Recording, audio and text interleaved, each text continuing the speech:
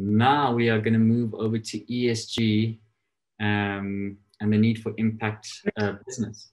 So I'm going to unshare, well, stop my video and hand it over to the panelists. Hi, and I'm hoping that I can be heard. So Elizabeth, just maybe give me a thumbs up or great, fantastic. Hi to everybody that is joining us this wonderful morning, I guess, on a Saturday.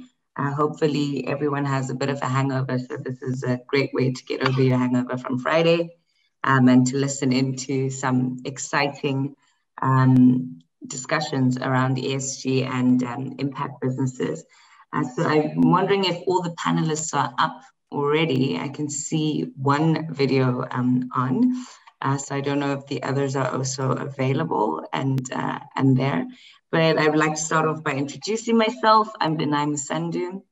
Previously worked for an impact fund called Goodwill Investments, and now work for a growth private equity fund called HPE Growth, focused in Europe.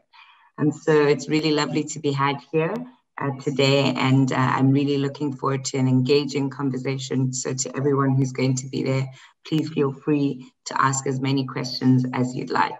So I'd like to start off by allowing the panelists to introduce themselves, but I always have a sin in how people should always introduce themselves.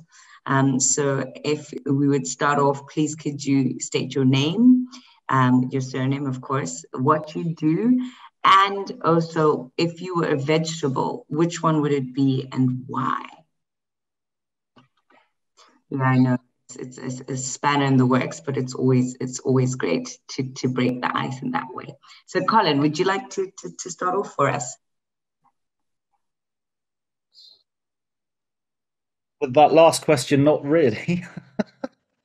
But anyway, I think, yeah, I'm Colin Iles. I run a consultancy called Innovation Catalysts, and the idea is to work with curious and courageous leaders to help them reinvent their organizations. I also do a lot of introductions to bring CEOs and leadership teams together, whether for lead generation or for just building communities so they can network and all boats float, typically when you go and do that. Vegetable, probably a tomato, because I believe they're quite healthy, if they're even a vegetable. There we have it.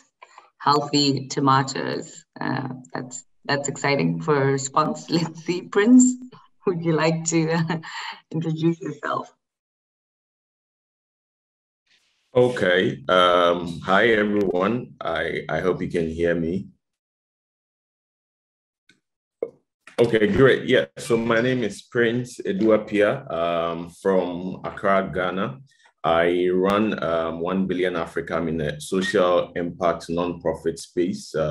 I run 1 Billion Africa, which is a civil society movement that inspires and empowers young people to look within their communities, identify problems, and turn these problems into projects, not to point fingers and blame others, to engage in problem solving when they can be leaders themselves. And we do this by leading by example. And so we run projects in the areas of the first 5 sustainable development goals. We engage in advocacy to get, a lot more youth, especially of Africa, to find problems within their communities and to turn them into projects. We also provide various support services for youth change makers that are, turning problems into projects. On the vegetable question, well, I'll just say carrots, because I love the color orange. I don't know. Okay, I guess it's fair for people to love the colors that they like. So carrot it is. I might call you by your vegetables by the end of this session. Rishan, I hope I'm saying that correctly. And if it's incorrect, please correct me. Please go ahead and introduce yourself. And I think you have the common problem of being on mute and speaking at the same time. Hi, I'm Rishan. I'm from KwaZulu-Natal. I currently work as a research associate at the University of KwaZulu-Natal. I've attended the BYM Summit on 2 occasions, in 2014 and 2015. I became an alumnus of BYM in 2014. I'm on the executive committee of the Golden Key International Honor Society, and I've studied finance and business through Menkosa in Durban. Thank you. And if I had to choose a vegetable, I think I'll choose a potato, because I'm very relaxed, but at the same time, I'm quite disciplined at what I do. Thank you. Disciplined potatoes. Okay. Joshua. Hey, Denai, can you hear me? Awesome. Hi, I'm Joshua. I'm from Nigeria. I run a nonprofit organization called Learn Blue, which is led by young people, Generation Z individuals. We organize massive social media campaigns to create awareness on issues that we feel are a threat to our future, climate change, pollution, and of course, inequalities. If I were to choose a vegetable, well, that's tough. I'm not sure garlic is a vegetable, and I know it's a pretty weird choice, but I would say garlic. That's a very far-off choice. It's the strangest one I've ever heard from any panels I've hosted. So I hope you have no dates after eating garlic. That's not recommended by anybody, I guess.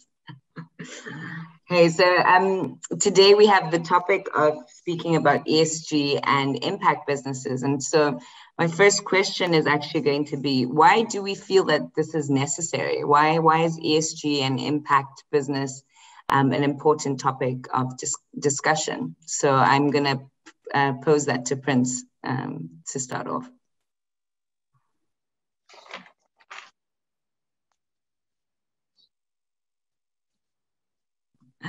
Oh, sorry, I was muted. Yeah, thank you for the question. Before that, I would say that it's really great to be here. I was part of the cohort in 2016. BYM really helped change my life, in so many ways, and I really wish the current cohort would their stories would be no different. To go on to answer your question, I think ESG and social impact business is very, very important, because we are in an era where we're talking about the Sustainable Development Goals by the United Nations and world leaders. We are as well. The African Union has come up with the Agenda 2063, which is a 50-year plan that is looking at, creating an integrated, prosperous, and peaceful Africa that is driven by its own people and representing a dynamic force in the global arena. I believe there's no way we have a chance in achieving the SDGs by 2030 and the Agenda 2063 by the year 2063 if we do not factor ESG and social impact. ESG conversations around how organizations are working. Are they giving a blind eye to climate change? Their processes with regards to waste and pollution and so on and so forth. The social aspect, looking at working conditions within various organizations, talking about the corporate as well as civil society and government, employee relations, and so on and so forth, and the governance aspect, talking about board diversity and board composition and so on and so forth. These are very, very important issues that we need to look at if we're going to go anywhere to achieve the Sustainable Development Goals, as well as realize the vision of the Agenda 2063. Well, that's interesting you bring up the Sustainable Development Goals. So I'm going to pose a question here as a person who hails from the impact space and has lots of questions about it, actually. Do we actually find that the SDG goals are relevant for the continent? Do they actually speak to what can actually be measured? Is it a realistic assumption to make, or is it just a checkbox exercise that we're seeing happening? I'm going to pose that question to Colin.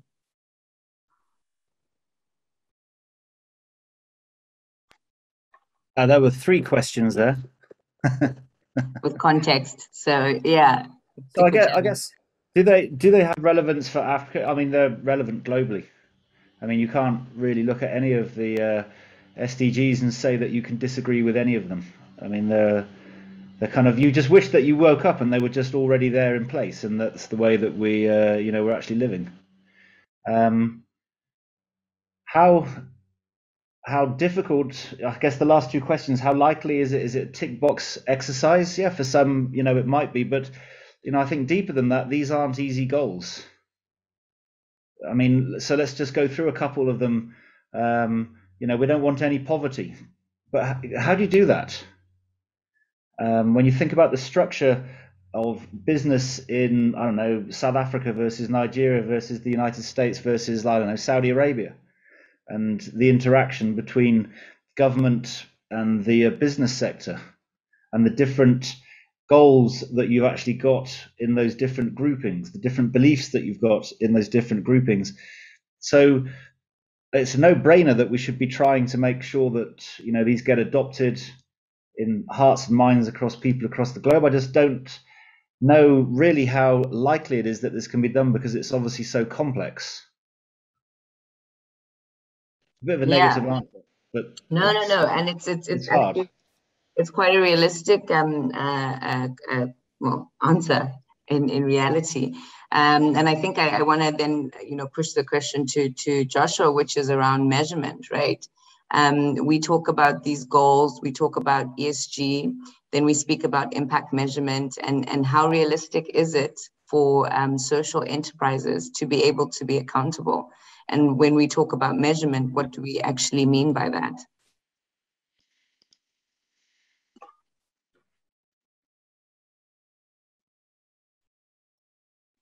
And that question for you, Joshua. Sorry, is there a delay or is it me? There was a bit of a delay, but I think I got it.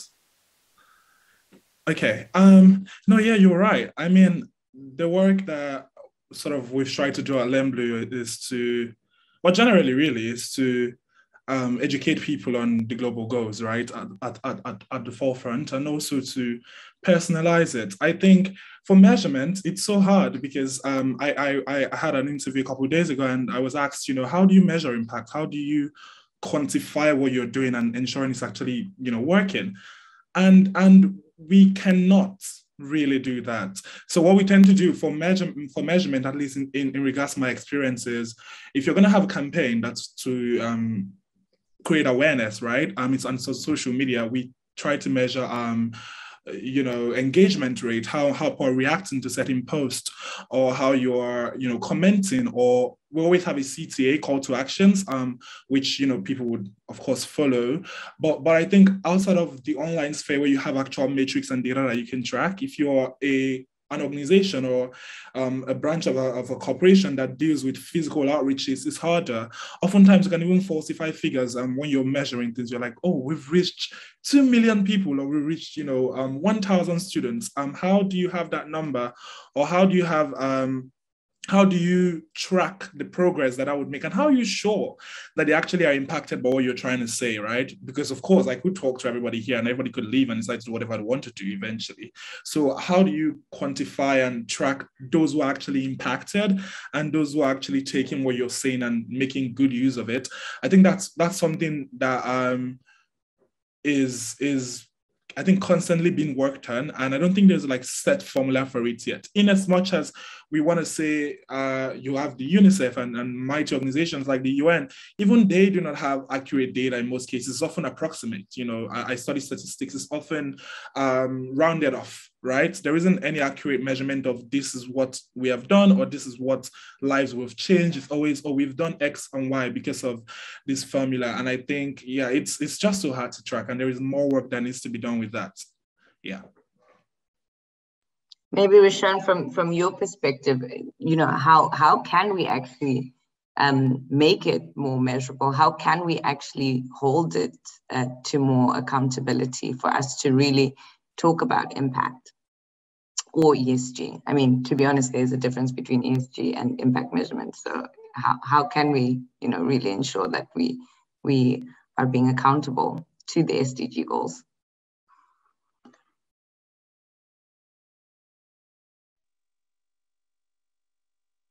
Hi, can you hear me? Okay.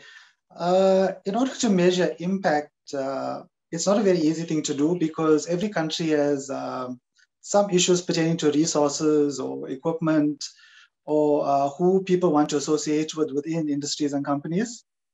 So the only way is to try and form bridges between people in different sectors and to try and find ways of implementing your tasks in a way that you can achieve something out of it. That should be the starting point. In terms of the goals that have been stipulated by the United Nations, that is achievable, but those goals are mostly for people who are like in the government sectors and like high stakeholders who are able to actually achieve that.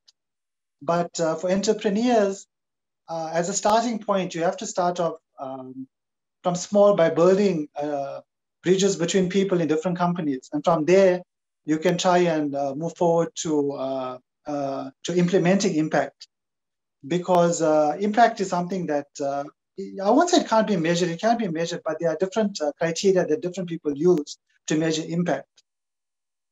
I hope that helped. Is that helpful? Thank you. I mean, it's good to just have this debate. So, I mean, I come from the investment side, right? And we have LPs that have requirements for particular goals. And so you can put a nice little stamp there and say, I do SDG 1.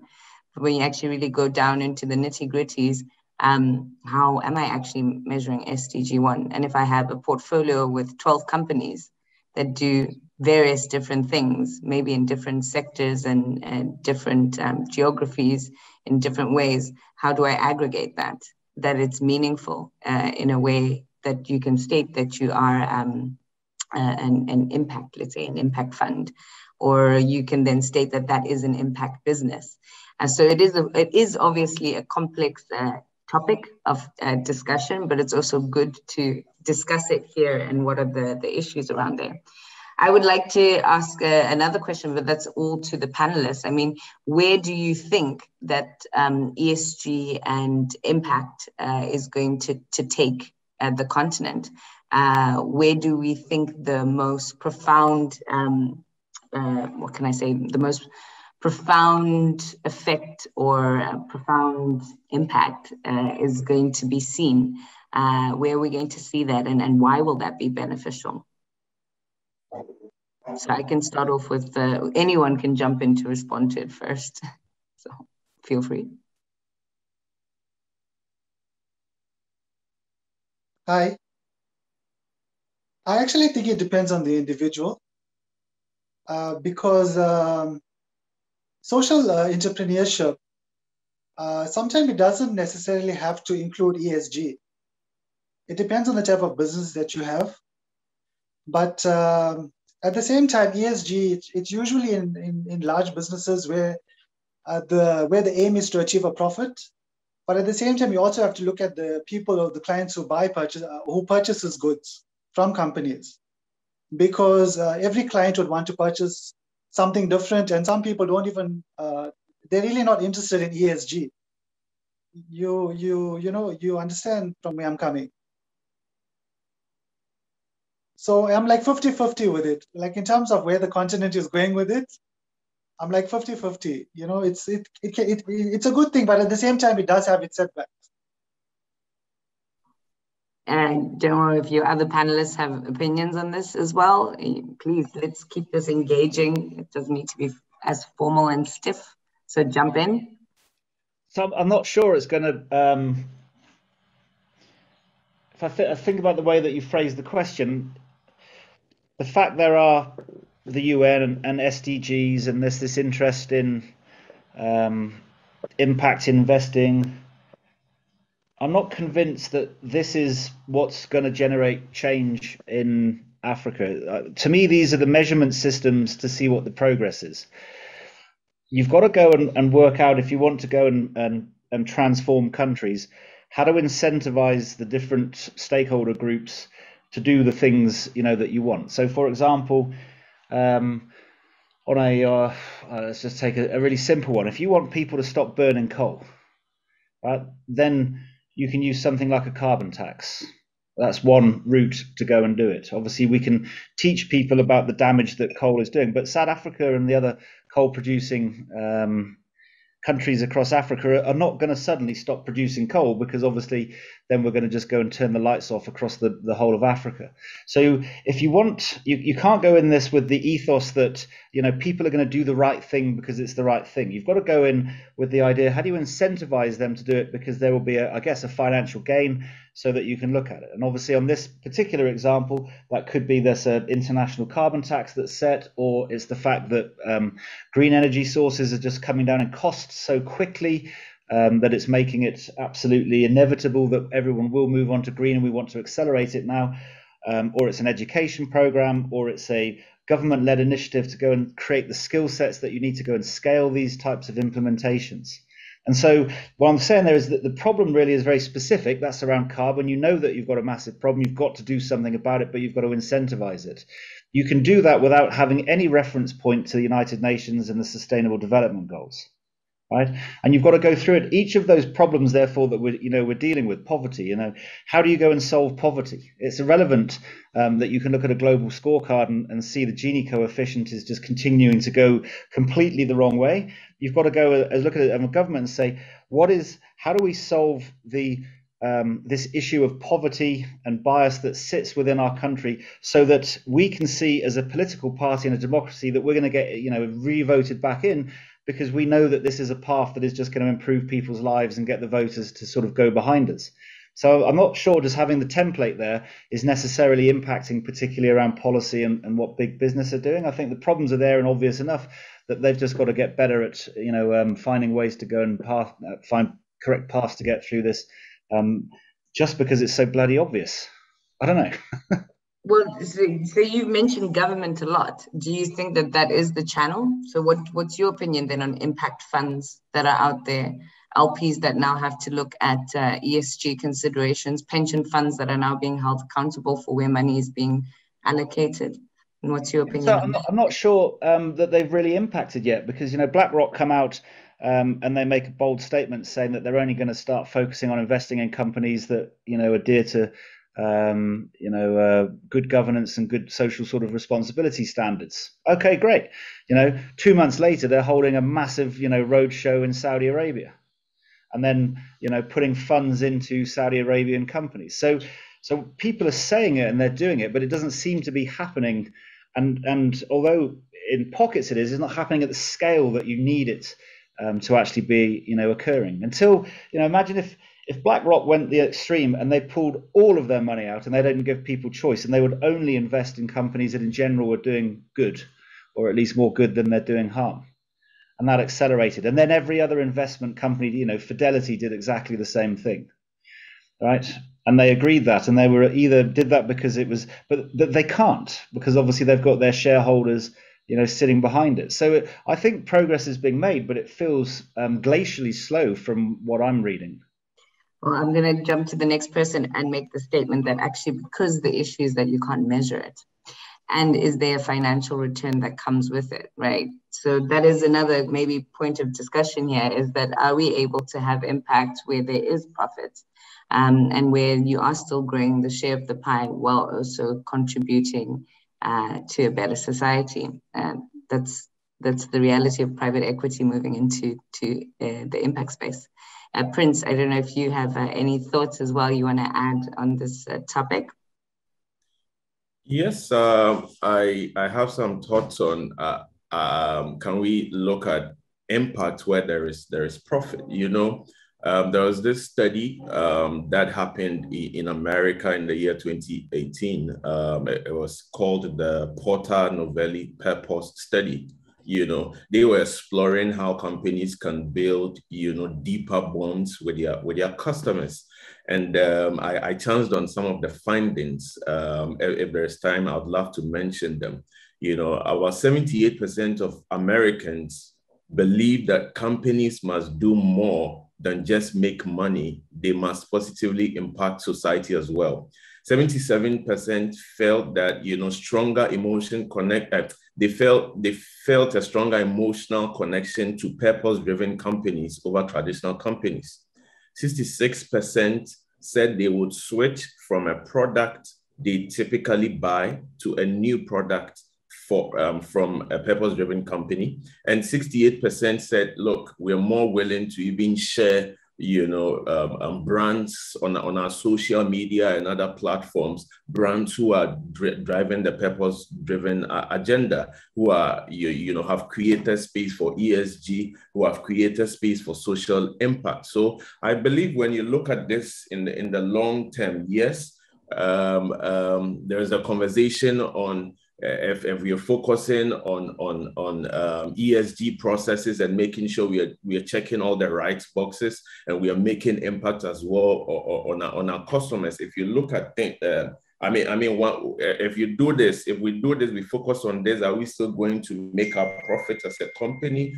I believe when you look at it in the long run, the answer would be a yes for me. I believe the goodwill is more important, and like I said, with this particular study in America, that is the kind of mind shift that is happening. And I mean, I'm forced to look at that within the African context. There are so many wrongs that are happening. I can give several examples in the case of Ghana, but I mean, there's a question that who is monitoring these things, who is making sure that companies are doing the right thing. And when we look at the adverse effects of it in the long run, I believe that we're going to be in trouble. So I am for the notion that yes, if companies focus on ESG, they focus on social impact, in the long run, they stand to benefit the most. And just adding to that, right, because you've got lots of examples where companies are already benefiting, and this is right in Joshua's sort of remit. So you think over the last decade what social media pressure has enforced on companies like Nike and Adidas. So you remember the uproar that's there with the sweatshops in Asia for Nike, and they've had to go and put in significant changes there, and they're not going to make that mistake again, right? But this is a very specific user case, I think, because Nike is a brand product for retail customers. So if you're in the fashion industry and you're making sort of apparel, I think that in that particular sector, you are going to have to be squeaky clean in terms of making sure that you're doing the right thing with your staff and the wider network. Then there's other businesses more on the B2B side that don't get that type of exposure. They're perhaps less inclined and less influenced, by lobbying and social media in terms of what they're doing, or people are just less aware of them. Therefore, everyone knows Nike. So you put a campaign out that highlights they run a sweatshop, that's going to go big really, really quickly. Take I don't know, a small bank that's sitting in Zambia, right? That isn't necessarily doing the right practices in terms of pay across the group, or they've got significant bias in there. So, it's a male-dominated, patriarchal sort of, structure. Very hard to measure. Who's going to make a big thing about it? Are people going to go and change the behaviors in that bank? Probably not. So I think you've got some cases where certain industries and certain organizations can be influenced quite quickly, and then you've got others which are going to be incredibly slow. Mm-hmm. Can I add to that? So just to add to what Colin has said and Prince, Prince mentioned sort of a long-term success sort of strategy, but before that, I think Colin was talking about every business exists to please their shareholder, well, public ones at the very least, and there are very little public companies that would actually want to invest in clean practices for the long-term profit. Their shareholders will be down their neck for that. Also, there is this whole thing about walking the talk, and I think Collins has been hitting on that since he started talking. We have companies that are massive. You have Nike as the guys who are, you could call them out and they would respond. My generation does that a lot, Gen Z. Or you have Tesla, which is like the champion of like green energy and vehicles. And then you have those who are just somewhere there who are making pledges every year. We have the COP26 coming up in December, and you get brands coming up to say, we're gonna, practice XYZ, or we're gonna bring out paper bags, or we're going to change our stores to metal straws. Our restaurant chain is going to get better. And they say that, but they don't do it. Or maybe they do for like a month or two, but as soon as the media attention is away from them, or because they are not large enough, or they don't get the amount of hype that they need from it, because it's marketing too. Like me saying, a major corporation saying they're going green is free press, basically. So if they don't get that, they tend to revert. And who, like Prince said, who monitors them to ensure they are keeping up with these standards, right? You cannot march into a company and say you're not doing X or you're not doing Y. I think that's sort of why, again, my generation, we are very, like the gatekeepers, if I dare say, of just like monitoring at least the major brands that have an influence on how people perceive ESG or sustainable development as a whole, to ensure they are doing the right things. And if they are not, of course, that's why we call organizations like, or brands like Nike out. So yeah, like who's going to monitor them? And also how many brands actually walk in the talk? It's not just about saying we're going to do X or we're going to sign Y. Even Apple, Apple launched, this was a major conversation in the climate fair last year when they launched the iPhones without chargers in the box, claiming it's to get to their carbon goal by 2030. But the reality is, as a climate person and a statistician, when you don't sell chargers with iPhones and less than half of the owners of the previous iPhones have the right adapters, they have to buy new ones, which means more shipping and more cotton and more, freight, fuel being consumed. It's just this crazy process of like, it's all for profits in the long run. It's all just talking and not walking that talk. Yeah. Rishan, you sound like you want to say something. No, I actually support some of the views from Joshua. I think another issue is advertising, as well as the type of products that your company sells. In other words, your products have got to be to what the consumer would want to buy, so that the consumer must not be bought into this false idea that the product they're buying is to the client's standards, when in actual fact it's not. Another issue is the fact that governments can't come into to every single aspect of ESG, because in some companies, ESG is left according to the company itself. So it's something that's internal as well. But in larger companies, probably government can come in, but I'm not sure about that, to be very honest. You're very skeptical. Prince, you want to have to say something, but then I have to open up for some questions from the audience as well to get their thoughts. As they've asked some questions here, and Elizabeth would like me to ask some particular questions. So, okay, yes, I just wanted to touch on something quickly that Joshua asked. That who are going to hold these organizations accountable? I believe in the principle of learning. Not copying but learning, and this is one thing that we can learn from Europe and the West. I mean, from America and so on and so forth. These are citizens. We have cases where citizens are holding companies, big corporations accountable. I mean, in the case of Facebook, we've heard of whistleblowers. I've never heard of well, I don't know about South Africa, but I've never heard of a case like that in Ghana, any of the countries that I work in, in Africa. So here are citizens asking questions and demanding accountability. Why? Because they have been exposed, they've been educated, they understand what greenwashing means, they understand that companies can be sneaky. Yes, here in Africa, we understand companies can be sneaky, but there isn't a lot of conversation on the topic. You hardly hear about greenwashing and ESG on radio and on TV. And so the normal, African that is living their normal life doesn't really care about this. They'll patronize a product. For example, there is this food company here in Ghana, and there was a case where one of their managers actually maltreated an employee, he actually put pepper in the eyes of this employee because she wasn't able to do something well. And the case was everywhere in Ghana just for a day. I bet you the next morning, people that heard of this case still went to the food shop to buy their breakfast or their lunch or their dinner. What I'm trying to say is that there isn't a lot of conversation on the topic, and so companies go scot-free. But where we can learn from what is happening elsewhere is when we begin to engage on the topic. We educate more people. Social entrepreneurs can get involved. Media folks can start conversations. Companies that are doing this well, we can start, promoting them. We can start giving them awards, recognizing them one way or the other. And as we do this gradually, I believe that our citizens are going to be well aware and begin to demand for accountability.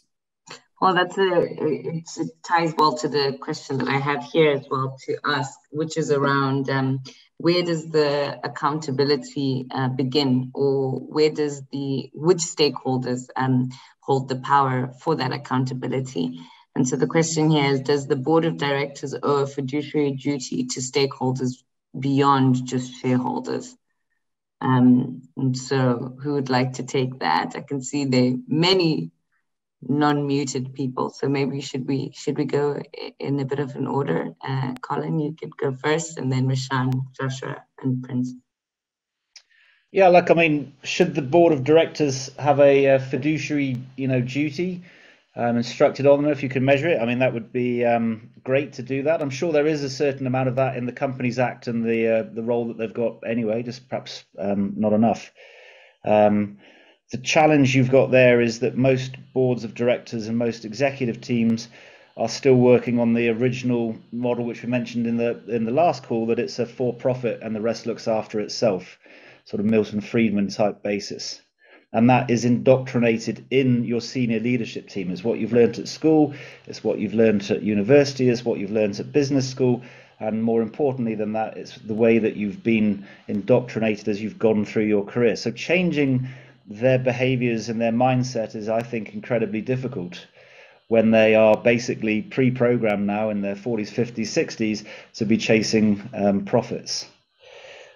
The most important stakeholder probably is us as individuals and their customers, because every product or service a business do eventually goes to an individual. It's either direct or B2B2C or B2B to B2C. Eventually something is getting to us as an individual, and clearly we've got a lot of power, because as individuals we can decide to go and march away from certain product providers whenever we want. But the trouble with that as an argument is it doesn't happen very often.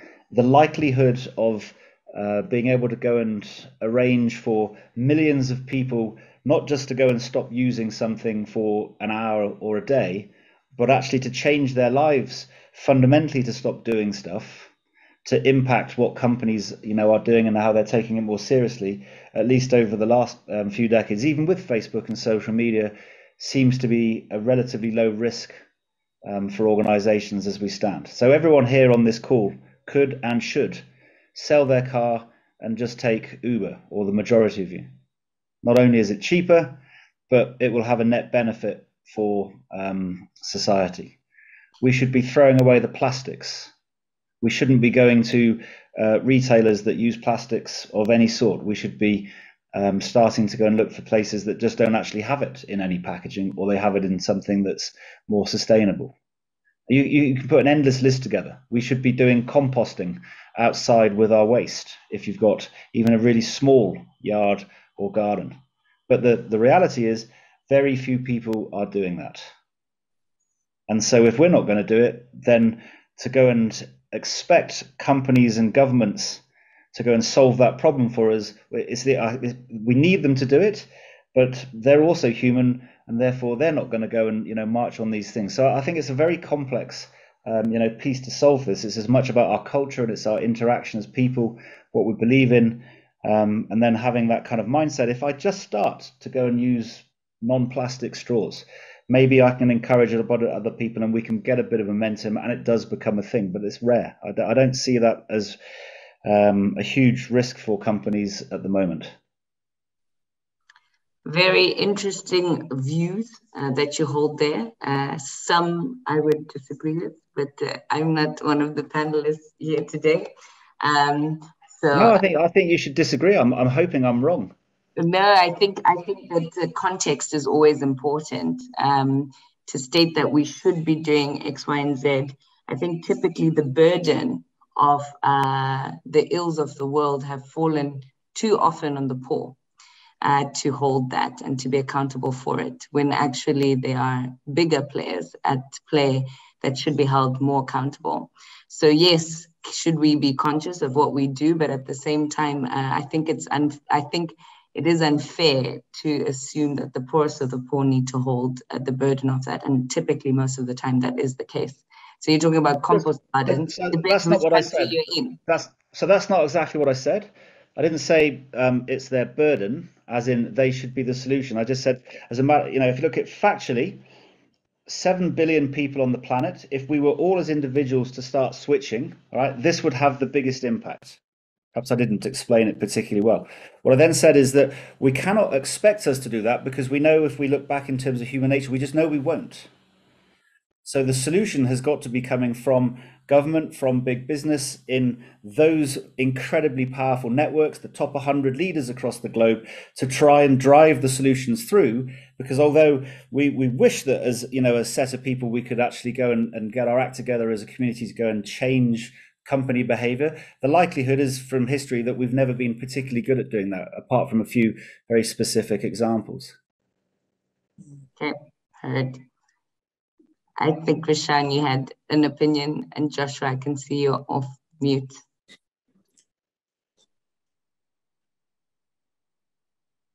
Joshua can go first. Rishan, are you going? Or should I? No, you can go first. Okay. But yeah, I am sorry that I am so with Colin on this. I mean, it's literally the entire premise of my organization, my entire work, I guess, for the past 4 years. It's been how we say change begins with us. We say it begins with you. That's the tagline for my nonprofit, and it's because that's the truth, right? It is a very complex. Somebody used the perfect term. It's a complex habit formation sort of process.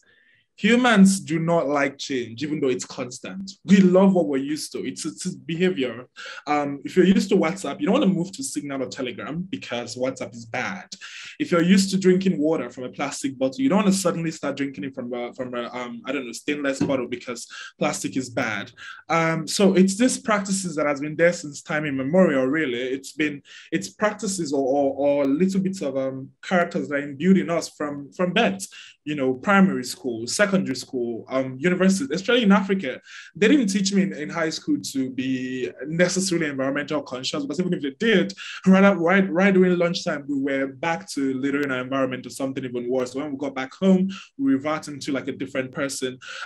So yeah, just like Colin said, it is the government's duty. That's why we elected them to be part of this change, to be part of ensuring that the sustainable development goals are taught and are understood, and ESG is more proliferated. However, we are the government. Like I said, we voted them. I could be elected into government someday, or I could run a corporate organization, or I could run a nonprofit. I could be any of these individuals who are sort of holding accountable. So why not start now while I am quote unquote nobody, and begin making change and habits that increase my carbon reduce my carbon footprint? Why don't I decide, I'm going to stop taking plastic water? And I did do that over the past 3 years, and I've held on to it. Why? And I think that's what we do again at LearnBlue. That's why I mentioned not being able to measure the impact we're making, because all we really do is we try to personalize things like ESG, environment, climate change, air pollution. I for one, I started this whole part of my life because I have an allergy to air pollution. And I know it's a weird thing to say, but I'm allergic to dust and smoke and all of that.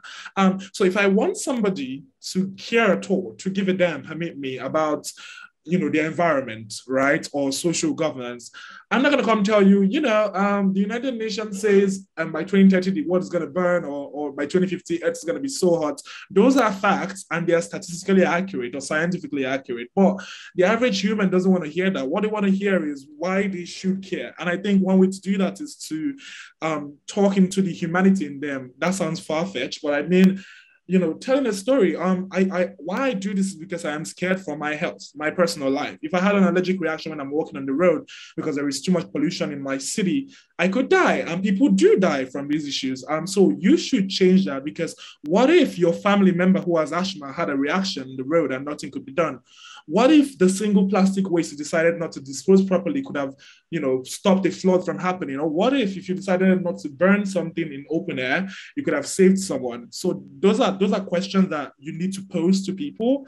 And then when individuals, like Colin said, 7 billion people come together and are changing their habits little by little, the government doesn't make up 1% of what that exists, or corporates do not make up 1%. And there will be so much impact and so much change made.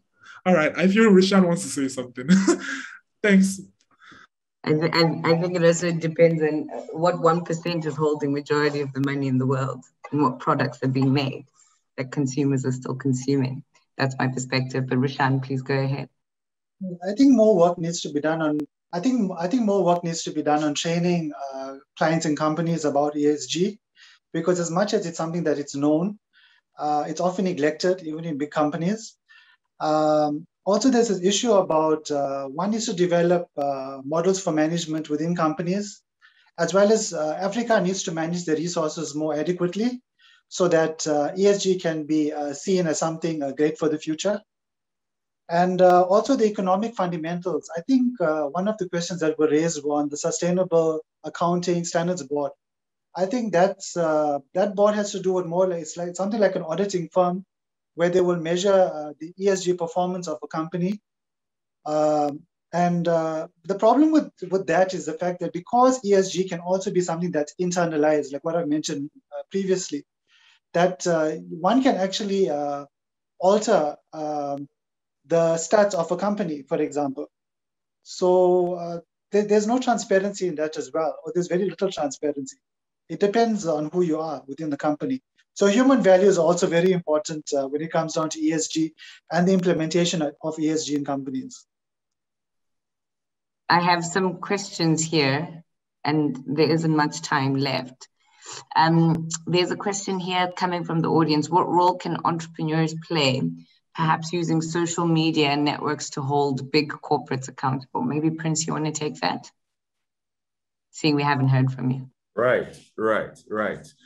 Look, entrepreneurs are already playing a key role in various areas. Let me touch on one example. There is a company in Ghana called M-Pedigree. M-Pedigree makes sure that there is little or no counterfeit, product in the market. How do they do this? They leverage on technology. So, for example, if you buy a drug from the pharmacy, you can go to the M-Pedigree platform. There is some code on that drug that you enter into the M-Pedigree platform. They're able to tell you this is a fake product or this is an original product. And they are using, they're already in 10 countries plus, and their impact is real time. It's amazing. So just imagine an entrepreneur. Entrepreneurs get up and say, look, ESG and social, ESG is not a big thing here in Africa because people don't know a lot about it. How did the United Nations and those people that are, pushing the sustainable development goals, how did they do it? Today, so many people know about sustainable development goals, the 17 goals, and at least people have heard about it. How did they do this? Strong advocacy. So if a social entrepreneur goes like, you know what, we can create a platform that advocates ESG and how the average, African citizen can hold organizations accountable. That is a huge step. I believe everyone has their role to play, but entrepreneurs, include come up with innovative solutions. They can approach companies and tell them, look, what is the state of ESG in your company? If you wish to focus on the S part, you can partner with so and so for us to make that happen. There are so many ideas in my head, but for the sake of time, to sum it up, I believe one way is that entrepreneurs can come up with innovative solutions to promote the topic on the continent. I'm taking another question here. What role does the Sustainable Accounting Standards Board play in measuring ESG? And I'm not sure what I'm seeing here, but Elizabeth, you'd like to answer this question? No, you can direct at the panel. Oh, okay, thank you. Who would like to take that? Maybe Rishan, would you like to take that, or Colin? Not for me. Not for you, Rishan? I think it has to do with measuring the ESG performance of the company. So it's like a kind of auditing firm where they would assess they will actually look at your finances and assess your risk factors, how much investors invested, how much of money goes out, whether the stuff that you're selling is user compliant, whether it's ESG compliant. It has to do with several factors that go into play. So that's all I can say, because it's quite a lengthy conversation to go into the entire thing about that board. Well, I like this next question here. How do you balance between quality and quantity when it comes to measuring ESG and impact? Can I go for this one? Sure. Okay. Yeah, I know we have quite little time left, so I'm just gonna try to speed it up. But so as an African non-profit founder, there is a sort of, I would call it a divide. I got this from a white person telling, an American precisely, sorry, asking, why is there such a discrepancy or divide between like the global north and global south of change makers or SDG advocates. And so what that leads to, because of this divide, is there's an influx of people starting projects that are supposed to be talking about ESG and DSDGs, but it's often just like quantity over quality. You get people who, quote unquote, impact 1 million people. And then you have people who impact just 1,000. Oftentimes, if you're applying for whatever, on applications, 1 million looks better. And so I think it's gotten harder and harder to sort of curb, or measure quantity over quality over quantity. But I think one of the things that I've seen to work is, one of the ways to differentiate between both of them is companies or projects that are quantity focused tend to fold up quite fast. And what that means is, I've had people that I know personally who start projects with their focus on the girl child or something environment, and they get the quantities and they're fine. And after a year or two, it goes out. So oftentimes, the measurement of the impact of quality projects that talk about the global goals, sustainable development goals, and ESGs are often those that are long term. I think what I look at for most times when I want to work with people in the ESG space is often how long they've existed. Anything sort of above 2 years, because that's sort of like the breaking point where people who are serving quality lose interest in what you're trying to build. And I think, just like round that off, I would say also, this is not for the question, but related to I think Prince's point earlier, which had to do with like accountability. I think we are a generation, my generation at the very side, generation of digital natives, who are very savvy. And I think we tend to overlook the impact that social media can have when it comes to ESG and the global goals, and educating people about them. We've run campaigns. You can basically target, using Facebook and the likes of them, target to the specific place a person lives in to ensure they hear about something. I know millions of Nigerians quite literally live on Facebook. Localities where you don't think they have power or electricity, they have Facebook on their phones. So if you want to create awareness, or you want to talk about this, or you want to educate them on like consumer rights, or you want to talk to them about pollution, or why they should hold their banks accountable for their CSR and ESG, you can use social media to do that, right? But yeah, I think just back to the question you asked, Denai, measuring or differentiating between quality and quantity when it comes to the global goals and sustainable development often has to do more with like, one, what kind of story the brand or the person or the company is telling as to why they are in ESG. There has to be a good why, and how long they've been doing that for. I hope that answers the question.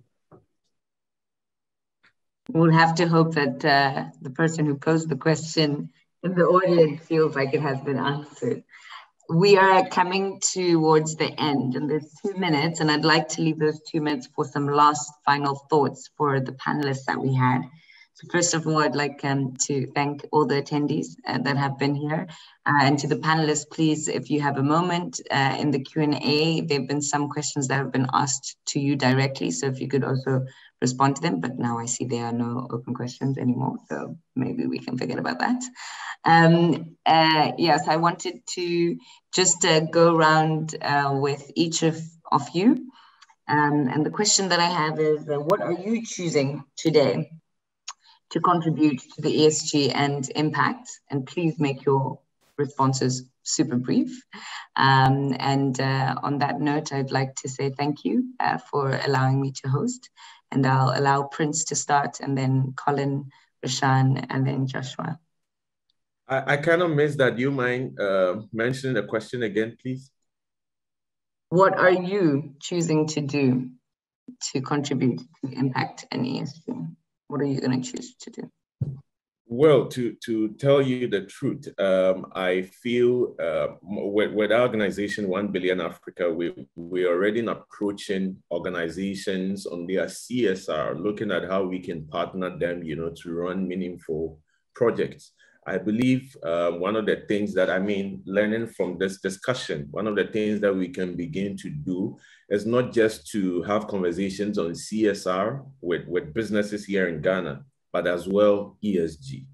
I believe we can bring that on the table, because there's a huge difference between CSR and ESG. ESG is more deeper and can realize more impact on the longer term. So that is one thing that I believe I can contribute. Well, thank you, Prince, for that response. Colin? Well, I'm just going to contribute directly now. I think all the people on this call have got a massive opportunity to use the themes of SDG and common sense, really, in terms of the problems that need to be solved. Young, curious, courageous, passionate, purposeful. As we said in the last hour previously, capital is available for great ideas. And so for me, trying to teach old dogs new tricks is a complete waste of time. It's the new generation developing new businesses that solve fundamental problems. I put one link in, like Plastic Bank, which solves a plastic issue in a very clever way, and they're generating a bucket load of cash in terms of profits. These issues are creating massive opportunities, and I think you're in exactly the right forum and grouping of people to actually discuss and help build each other and your networks to go and make money out of solving these issues. Thank you, Colin. Rishan? I think the only, for me, it's to build trust between people and to try and educate the young people about ESG. That was so brief and to the point. Thank you. Joshua? Yeah, I'm going to try to be very brief, but like Colin said, really, you can't sort of teach old dogs new tricks. So just focus on the new generation and what we can do or what you can do individually to better your community, I suppose, and of course join companies that are doing amazing work already, and just by that you can make impact. Thank you for that. Well, there you have it, ladies and gentlemen. Thank you so much for giving us your time this morning/afternoon, depends where you are in the world. And I think I'm going to hand it over to Elizabeth. Yeah. Thank you so much. And just really special thanks to our host who had to step in last minute, but did such a phenomenal job.